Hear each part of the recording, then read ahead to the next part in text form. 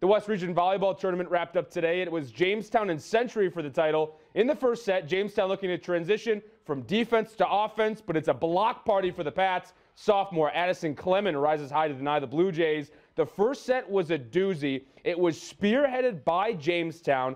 Check out Kendall Anderson snapping this one down. At this point in the first, it was a 3-point lead for Jamestown. Then the Patriots worked themselves back into it. The program is used to winning these big games. A tip, Clement finds the hardwood, clinches a 25-20 first set win. The Patriots kept the good times rolling into the second. A powerful strike from Madison Wolf. It catches the back corner. Not much Jamestown can do about that one, and nothing much they could do all day. Century wins the WDA title via sweep.